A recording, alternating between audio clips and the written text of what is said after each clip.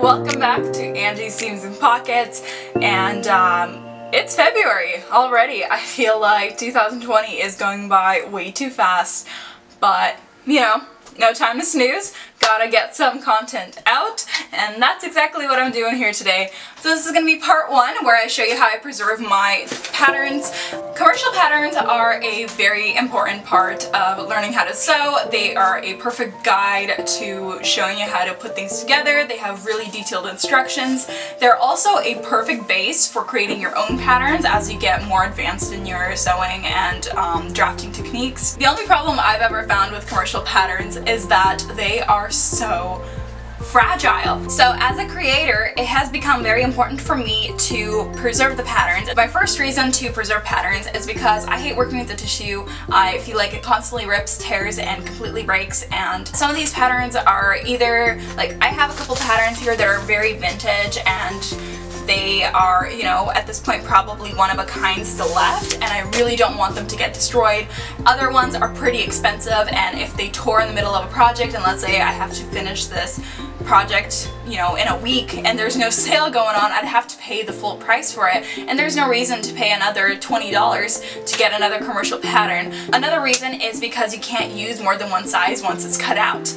This particularly annoys me because let's say I'm working on a theater project and I have to make 3 of the same dress for 3 different actors because of one scene where they're all supposed to come out in the same dress. If they're all different sizes, I would have to buy 3 patterns to cut out to use for every single one of the actors, and that is not something that I think should be focused on in a theater production. So with that being said, let's get into how I personally preserve my commercial patterns. So the first step to preserving a commercial pattern is obviously to acquire a commercial pattern. So for this project I'll be using this Simplicity bodysuit pattern. So the first step you should do while still in store when choosing a pattern is make sure that the size on the packaging is the size that you will need for your project. In this one, the sizes range from extra small to extra large, which is perfect because I know I fall into that range. With this commercial pattern here, you can notice that the sizes are actually numbered, so 6, 8, 10, 12, and 14, and let's say you're a size 16. If you pick up this pattern, you will not be able to use it for your project because everything in here will be too small for you. The next step will be to flip it to the back. So one of the first things you look on in the back is the fabric. So this is a pattern specifically made for knit bodysuits, and they're sized for stretch knits only, such as jersey, spandex, stretch lame, stretch velvet, two-way stretch, etc. To make the crotch lining and tricot, and then if you're using plaid stripes or one-way design fabrics, to make sure you pick up extra fabric. The next thing you'll need to know is the notions. On the notions, this is where you find out information of everything you're going to need to make this pattern. So here it says you need thread, 3 small snap, and then for patterns A, B, C, and D, which is all of them, you will need 1 7/8 of a yard of 1/4 inch wide elastic. If you're doing pattern D or E, you will also need 1 9-inch invisible zipper. If you're just doing pattern E, you will also need 3 1/4 yard of 1/4 inch wide elastic. The next thing you'll need to know is your body measurement. So for me, I will fall somewhere within the small range. So for this project, I actually want to make pattern B with the nice beautiful sleeves. So on here I need to look for B bodysuit. If it's a 60-inch fabric, I'm gonna need 1 3/8 yard of my fabric, and I'll also need 3/8 yard of 60-inch for the crotch lining. So those are just the important information to know. This is your guide on how much of everything to buy while you're still in the store, so this way you don't go home and realize you forgot something. Once you get your pattern home and you pull it out, there's a couple things to note. So in the first box we have all of the pieces that we can create front and back.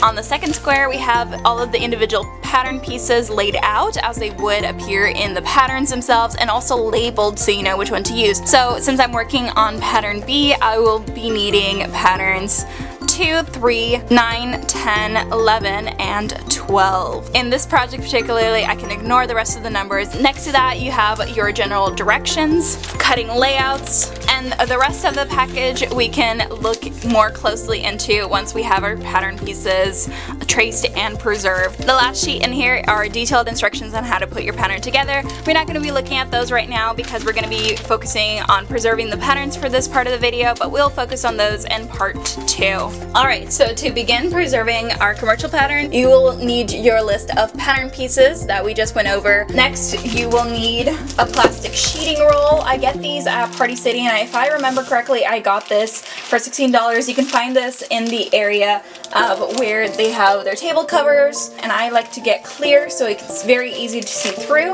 A Sharpie marker, a ruler, and of course, our commercial pattern. So the first step will be finding the commercial pattern pieces we'll be using for the project. I already see 11 here, so we're gonna start there. And I take very good care at unfolding these to make sure I don't cause any harm to the pattern. So I find a pattern piece that I need to use in the project. I find the correct size. As you can see here, this is size small, or 10 through 12. I line up my plastic as close to the edges as possible, and then I'll use my ruler for the straight edges. So once I have my pattern piece traced out, there's a couple different information pieces that I like to include. First of all, I like to include the number of the pattern, which is 8513, size small, the pattern number, which is 11, the company that the pattern is from, so in this case it's Simplicity, and then I also like to put down what kind of pattern piece it is. So this is neckband. Any other information that you can find is also very important, such as the center front. I also copy down all the triangles or any other markings such as these circles, and then my grain line, which I prefer to do with a ruler to make sure it's perfect. Oh, and also how many pieces we cut out. So cut times 1. And there we go. My first piece is ready to be cut out. I'm gonna go ahead and trace out the rest of them, and we'll be back in a second. So now that I have all of my pattern pieces traced out, it is time to go ahead and cut. Before I can cut them out though, I wanna make sure I put my pattern pieces away. So I'm just gonna go ahead and try to fold them up exactly where they were originally.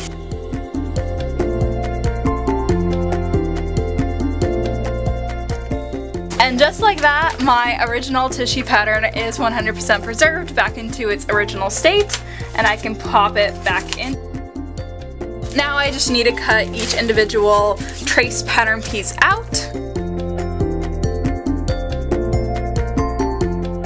And just like that, all of the pattern pieces I'll be using for project in this pattern are cut out from this nice little plastic that is very easy to pin onto fabric, and I had to cut absolutely nothing, so I can use this for other projects. I can also use these plastic pattern pieces repeatedly for other colors or other fabric combinations, and my pattern pieces that are in this envelope stay preserved and stay exactly the same way, so I can use them again and again for different sizes, for different projects, and all of my tissue is safe inside and at no risk of being destroyed. Now the last step would be to give these pattern pieces a home, and I like to do that with Ziploc bags. As you can see here, I have Ziploc bags from previous projects of pattern pieces that I've already cut out before. The first important thing that I write on my Ziploc bag is the pattern brand, which for this is Simplicity, and then I write the numbers, and because the pattern tissue has a different pattern number than the outer envelope, I'll actually writing both of them, and with that